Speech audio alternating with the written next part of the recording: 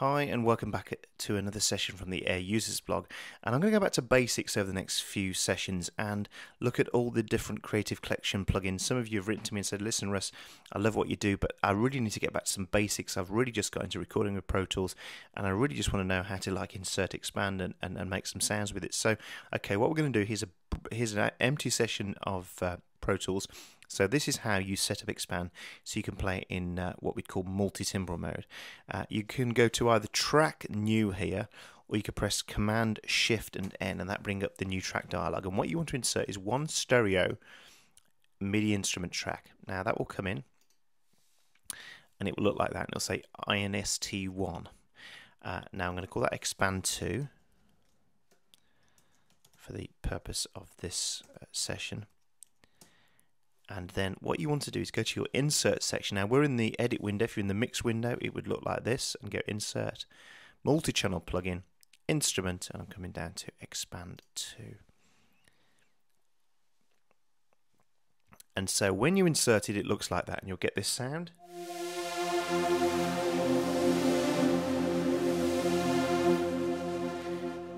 Now, Xpand can have 4 instances of a sound in one plugin.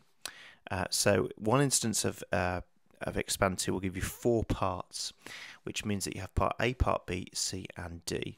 Now at the moment they're all set onto MIDI channel 1. So what I could do if I wanted to, I could click here and go to bright pads and go basic saw pad. And so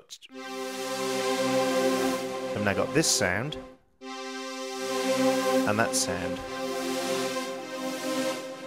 But a lot of you don't want to work like that. What you want to do is you want to have bass on one channel, you want to have keys on the next, etc, etc. So what you can do is you can have different MIDI channels, and when you've got different MIDI channels, that means that different instruments will play depending on which MIDI channel you're on from this one instance of Xpand. So there we have that on channel 1, and at the moment this isn't playing because it's on channel 2.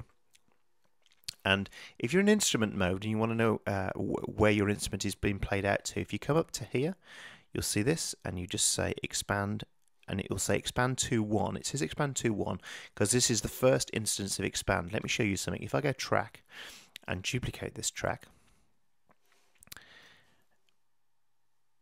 then we'll have 2 instances of Xpand. So we've got Xpand2.1.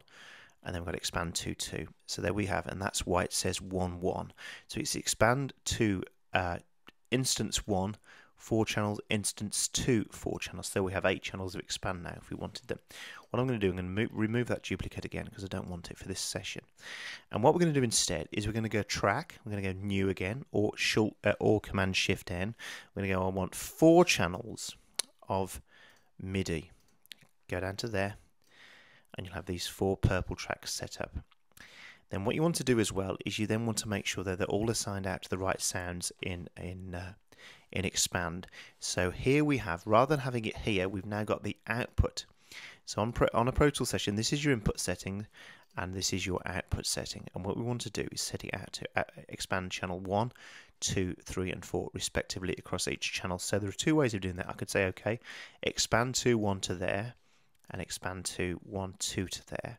Or if I press Alt Command and go to the first one and choose channel 1, then automatically all the channels after it will be assigned 2, 3, and 4. So you can see that channels 1, 2, 3, and 4 by pressing Alt Command and then choosing the first channel. That's a pretty cool little trick, that. So let's name them. Otherwise I'm going to get myself confused. And the way I name things is I come down to any channel at the name and I double click and I go drums. And I go bass, and I go keys, and I go lead. Let's assume it's this. And then I want to go here and I go, this is MIDI channel 1, this is MIDI channel 2, MIDI channel 3, MIDI channel 4. We set them up there. So we want here, we want some drums. So I'm going to go to a loop. I'm going to choose, I don't know, that loop. Let's try that, see what that gives us. And I press record here just to get it through.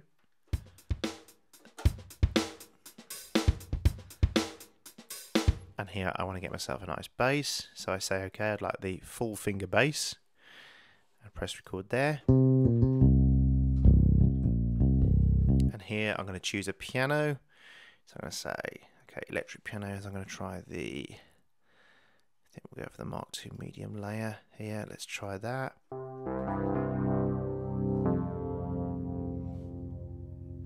And for my lead, I'm going to go, I'm going to say, okay, I'm going to get myself a soft lead, and this lovely, that one there, try that.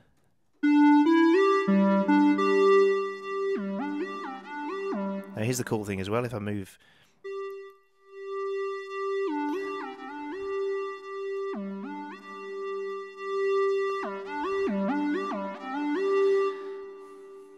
so what we can do then is we can record any. So we go to channel 1 and record. Now if I wanted to record, I'd go to my edit window, move Xpand2 out for a second, out the way, choose, I don't know, 5 bars of something, in a loop. I'm just going to delete that one out there, I don't need that at the moment. Let's say I want to record my drums first. What I can do as well, if I wanted to create a click track, and let's just bring that down to there, make sure it's going out to the output I need it to go out to, which is my main left and right. Press play and record. Now you need to make sure when you do loop recording in MIDI that it's only in record and not loop record, because it won't work in loop record for MIDI. It will in audio but not MIDI. And then you want to be in play. You want to make sure you've got your MIDI merge switched on. If you don't have your MIDI merge switched on, when it goes back round, it will then delete what you just put in the first place. So press record. I've got a countdown of 2. Here's the drums.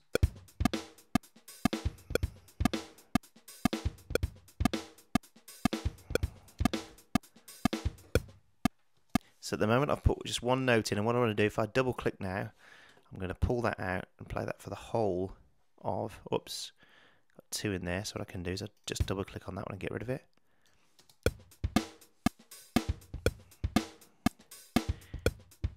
What I can do as well is push the volume up. Check the bass, put it in record.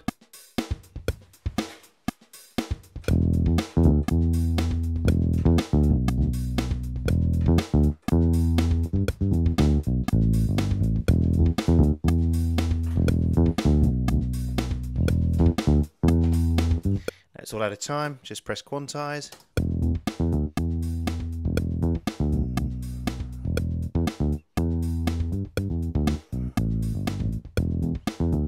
Once I go back to expand, turn my drums up a bit. Get to my piano with the key of E.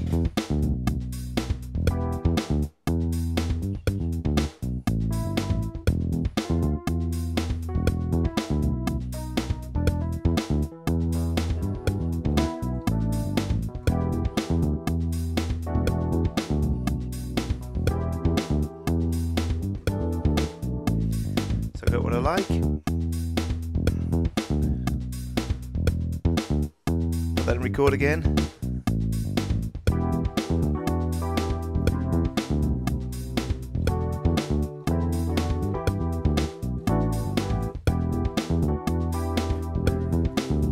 Quantize it again.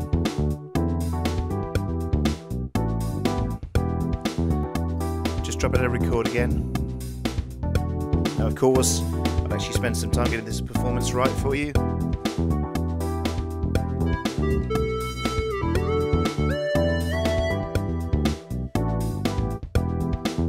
Drop that and record.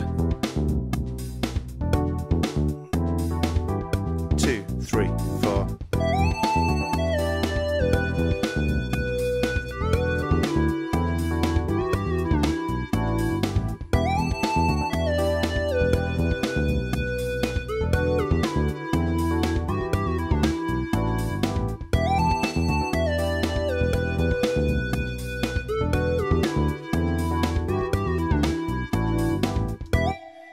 We have it played in. Sorry, just turn my mic back around again. Sorry, I just turned that around while I was recording. I can go back in then to expand. Turn them down that lead part. And so I want to put an echo on that.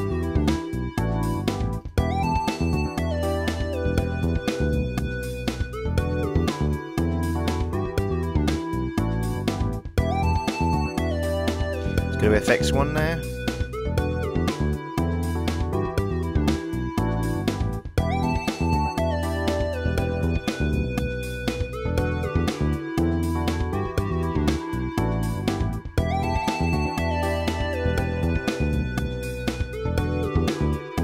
turn off my click track as well now.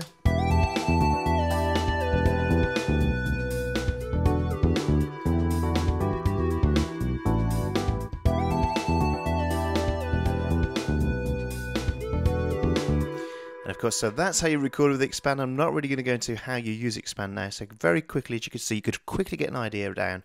I hope that's been a help, and I look forward to having you back again on the blog soon. Thanks for watching.